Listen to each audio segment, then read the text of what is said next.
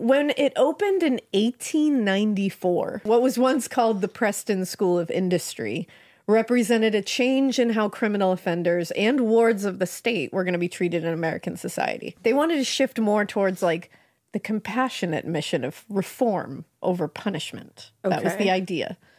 But while the mission may have represented a more progressive approach to reforming young offenders, the daily life for the young, what were deemed inmates, was often as brutal as it would have been in an adult prison. And the school actually closed in 2011. 2011? Yeah.